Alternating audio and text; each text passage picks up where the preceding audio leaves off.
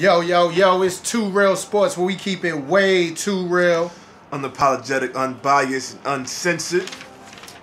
And I'm Mitri first, right? I'm my phone. I'm Big Ev with it. And this is where we're gonna do an end of the NBA season wrap up. You know, we like to be right, so we're gonna do predictions and stuff like that. Playoff predictions, wrap up the season, a couple of awards here, talk about MVP and Rookie of the Year. Yes. I just want to get the sports elephant in the room out the way. Yes, I'm rocking my Barcelona stuff. Like the Golden State Warriors, we lost a 3-1 lead, you know, but I got to ride with my team. You know, I'm a Cowboy fan, so I'm used to this type of... Not with Barcelona. I don't know what's been going on kind of lately, but I'm going to just... But yeah, this is NBA, though. Cowboy fan sure used to it. Nah. Come on, man. You know, everything... I ain't going to just... NBA, man. You know, I see Odell showed up. He trying to get his money. Hey, Smart. man. Hey, come on down. Welcome home, Odell. You know, welcome back, baby. With the number 2 pick, be ready for anybody but Barkley. be ready for anybody but Barkley. Hey, come on, good dude. Still got faith for this though, but we gonna get into the NBA end of the season. Rookie of the Year, a little interesting. Rookie of the Year, that's the big hot thing right now. Donovan Mitchell showing up the games with the rookie definition of rookie tat on his chest of his hoodie. I like that too. Ben Simmons talking about the only rookie who caught his eyes is none. I like that too. Yeah, I love all that. I love the water words, but as I predicted early in the year, I said Ben Simmons would get Rookie of the Year, but I can't front, man. I've been thinking about it. Donovan Mitchell's in the Wild Wild West, and he got their team in the 3rd seed. Rudy Gobert was out for the majority of the season. He has led them. I think they lost 5 games since January. They're 29-5 since January. And he's led that team all the way to the 3rd seed in the West. And do they have any playoff implications tonight? Or they good? They're not locked. It's either 3 or 4. Well, they gonna win. They on the road. I don't see them stopping. Yeah. And they on the road. I think they gonna win, and they gonna get home court advantage in the first round. So take all that in consideration. Nobody had Utah Jazz making the playoffs. Nobody, myself included. Nobody thought this, especially with Gobert out, and then they traded Rodney Hood early in the season. I mean, not early in the season, in the mid-season, and who they stuck with? Derek Favors. It's so. And that now Gobert is back. I'm not sure what they're gonna do in the playoffs, but Donovan Mitchell is bowling. I think they could win it first. If not unless they see OKC in the first round. But I can see them getting out the first round. I could definitely see them getting out the first round, and I won't say just give it to him because the year Ben Simmons is having and what he's doing towards the end, what he's doing. I would like to see a co-MVP. I don't think it should just be Ben Simmons. No Coles. Yeah. I gotta give it to Cole. No Coles. Same thing with Melo and LeBron. I thought it should be a co-MVP. But co-MVP, man. I can't decide right now. What Donovan Mitchell's doing in the West with his team is better. What Ben's doing is better than what Ben Simmons is doing. And everybody want to talk about team comes into play and records and all that. He's doing a better job team wise. Well, so I've been heads or tails in it. Pause for a while as far as who I'm gonna pick. Now Ben Simmons, he's just been playing some great. He's been averaging a triple-double within the last 20 games. I've gotten somehow to watch him 5 times. Just really watch from first quarter to fourth quarter him play 5 times within the last couple weeks. And every time he looks like the best player on the court. Even when they played the Cavaliers, he looked like the best player on the court. I'm not saying he's the best player, but I'm just saying he looked like, for those games, the best player on the court. But I will say, today, in my final, I'm gonna go Donovan Mitchell. For the fact of, like you said, Wild Wild West. They lost 3 starters last year, with as far as Gordon Hayward, George Hill, and Joe Johnson. I'm going to put him there as a starter. And so when you lose, 3 big, you don't think that you're going to improve. And so they improve with a rookie in the Wild Wild West. I think with Ben Simmons, he's playing at such a high level right now that it's like college seedings, that whoever plays the best at the end, we forget like there was a whole nother season. So Ben Simmons, he started to heat up towards after like the little middle, right before the middle of the season. That's when he heated. This kid Donovan Mitchell's been playing basketball at a high level since pretty much the beginning of the year. So that's why I got to give it to him for as far as I think he's had a more consistent year. I think Ben is playing at a higher level right now. I think he's playing at one of the highest levels in the NBA right now. I'm not to cut you off. That's what I'm about to say. I'm struggling. I'm a tug of war with myself because I'm saying you got to take everything into consideration what he's doing in the West with his team, how nobody expects him to be good. But here, Ben Simmons is looking like a top 10 player. So it's like, man. So I for the year, I got to give it to Donovan. I might be being a little biased as far as the whole, red shirt year and everything like that. But I think Donovan, from start to finish, has played a more consistent year than Ben Simmons. And I think he deserves that Rookie of the Year. Yeah, he's definitely done more with less. But I ain't arguing if Ben Simmons get it. Yeah, me neither, because I did say he was. Not arguing. And I just want to say, this rookie class is probably, when we look at it 5-10 years from now, it's going to be one of the best rookie classes. Jason Tatum, any other year, would have won Rookie of the Year. Word, man. He's playing at an extremely high level right now. Extremely high level. You know how I feel about Zoe. Zoe got hurt very early. I think that's Zoe's biggest thing he has to work on in the offseason. It's just physical. He just physically has to get more NBA. Definitely. I think that's what probably hurt his jump shot and things like that. Free throws, all that comes with not being in a certain shape. But they're just so many players. De'Aaron Fox too. De'Aaron Fox. Is he the center from the Nuggets? Is he a rookie? Who? Jovic? Yeah. Nah, he like a third. Oh, my bad. I'm bugging. My bad. What? So, the white boy from the Bulls who was busting the Knicks' ass all year. Baby Dirk. What's his name? Yeah, you know what I'm talking about. Matt McCone. Yeah, that's my man. Yeah, He's good too. That's my. So they got some real. This year is gonna be just overall, I think, one of the greatest rookie years of all time. This class. MVP. Now, who you got? I got on my soliloquy. I got Russell Westbrook. I got Russell Westbrook as the MVP. Is he gonna win it? He's the MVP to me, but is he gonna win it? No, I think it's gonna go to James Harden. But like, I just want to point out something real quick. Like every year we talk about these NBA awards, it's like especially the individual awards, and the team comes into play. Now the Cavs is having the like not too good year in the East, and like nobody wants to talk about the team. And now I'm seeing all these memes about the split screen about LeBron got more points than James Harden. He's shooting a better free throw. Free throw percentage. Is he shooting? Hell no, he's not shooting free throw percentage. No. But 3-point, regular field goals, more rebounds, more assists. But it's funny how now the team play doesn't matter. How the Houston Rockets are the #1 team in the NBA with 60+ wins and #1 in the West. And they about to close out the season as the #1 seed. But nobody wants to talk about that. Everybody wants to but I understand that though, because LeBron, the second half, at least after the trade, he's been going on. Like, keep it a buck. He's been out of this world. And then another thing, like LeBron, this is not his best we've seen LeBron. You spoke about it a little earlier. I think the best we've seen LeBron is Miami LeBron. But as far as MVP is concerned, he's having this crazy year too. But as far as all year combined, at one point, LeBron led the league, and for an 18-game stretch, LeBron led the league in plus minus. He was dead last for an 18-game stretch. James Harden been balling throughout the whole entire year, from start to finish, the whole entire year, #1 seed in the whole entire NBA. I think it was James Harden. But LeBron is making a case, so I can't front. He's 100% making a case, but I take the totality of the whole year. I think it goes to James Harden. Well, that's why you my brother. I'm going to just get straight to it. I got Russell Westbrook. Plain, simple.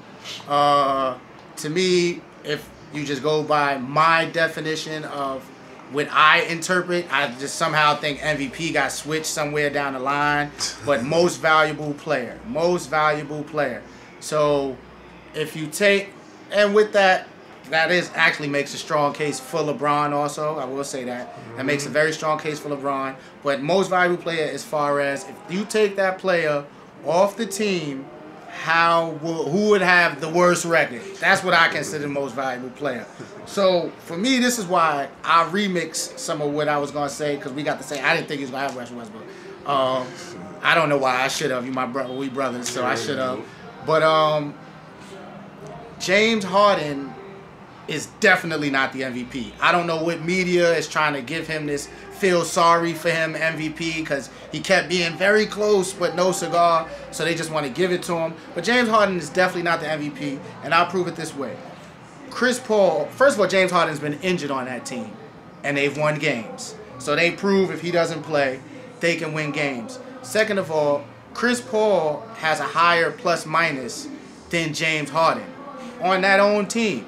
So that also shows, not, of course James Harden's not replaceable, but we could stay afloat, And then as far as with point differential with declining when the player's out, Chris Paul's is 7.9 when he's out the game in 100 possessions. When James Harden is out the game, it's 3.5 points in 100 possessions. So that just shows again, Chris Paul really, in a way, is the MVP of the Rockets. But you know how the D'Antoni system does for the point guards. You know how that goes. Steve Nash got 2 MVPs, and he should no way in hell got any of them playing in that same D'Antoni system. Chris Paul's the point guard playing the system that I'm pretty sure the numbers favor him, but we all know.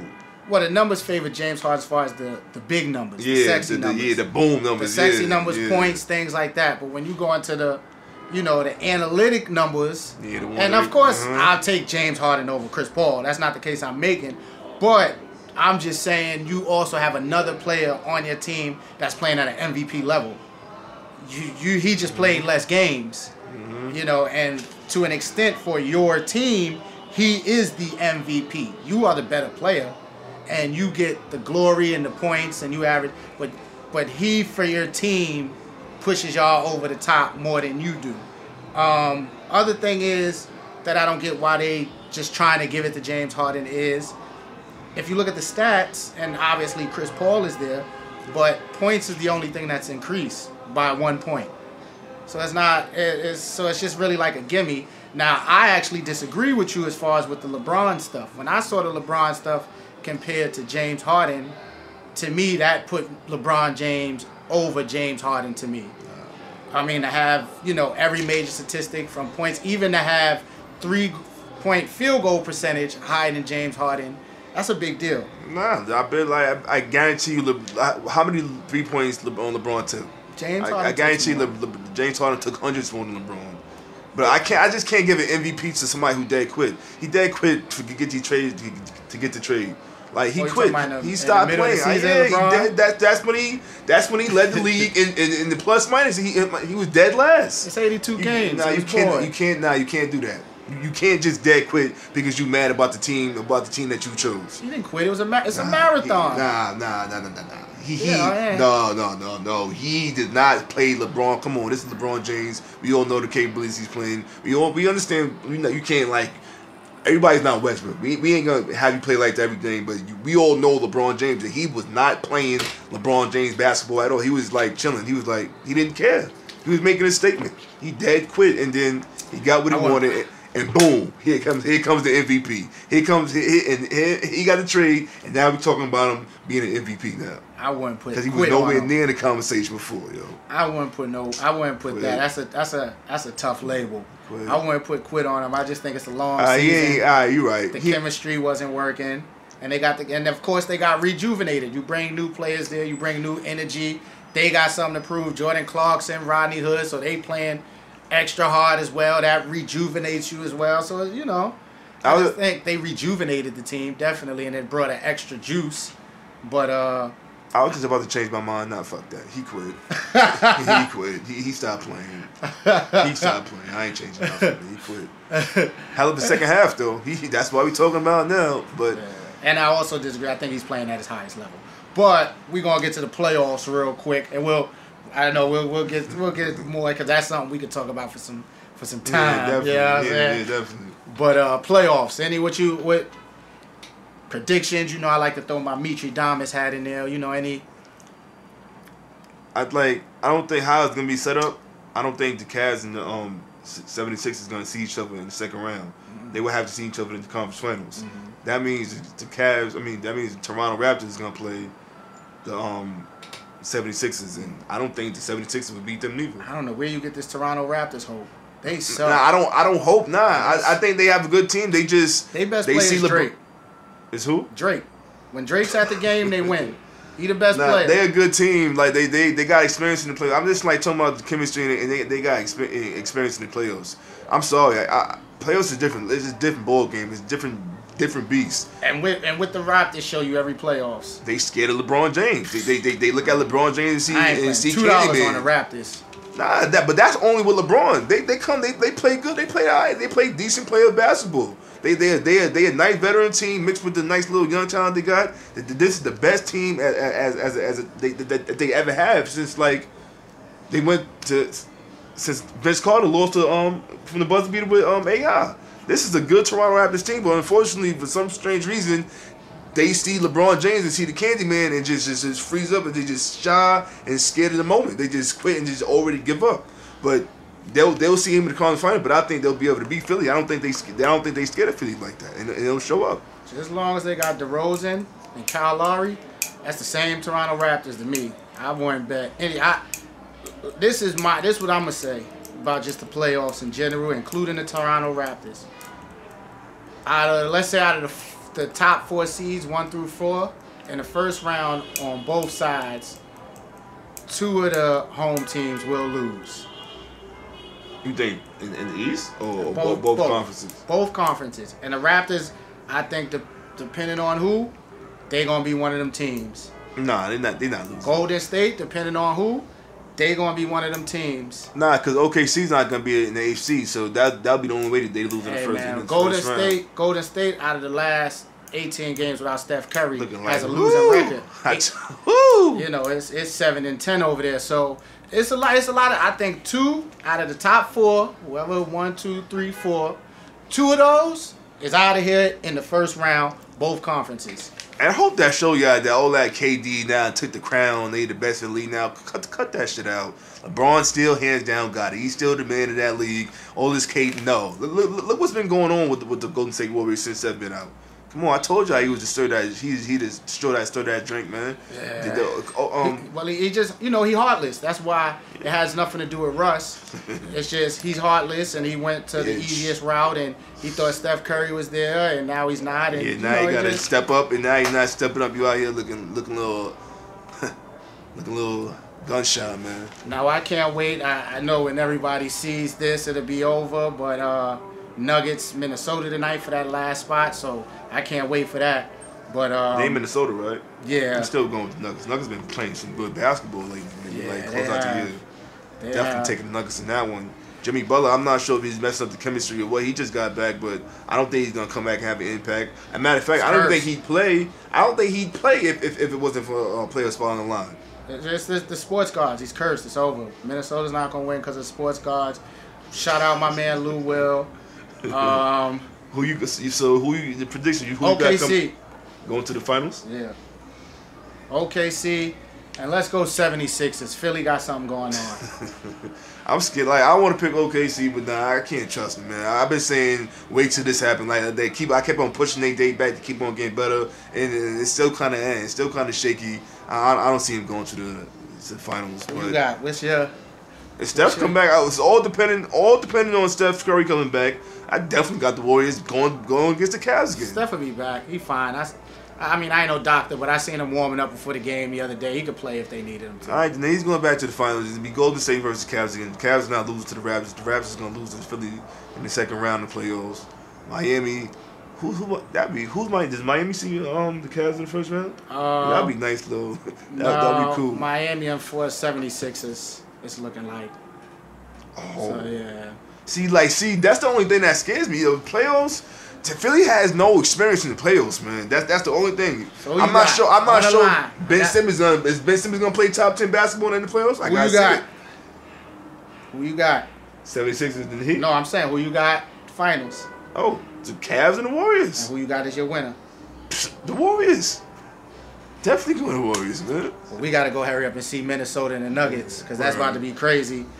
OKC again, I said, and 76ers, Philly got something going on. Of course, we're going to have some updates during the playoffs and things like that. We just want to sneak that in there real quick. Young boys ain't ready, though, man. I like them. They not ready, man. My brother again. You're ready. Hey, man, we really brothers, man. Russell Westbrook MVP, man. I don't even know why I doubted that. We're really brothers. Like the great Jimmy V say, don't give up. Don't ever give up. Love. We got to see this game, yeah?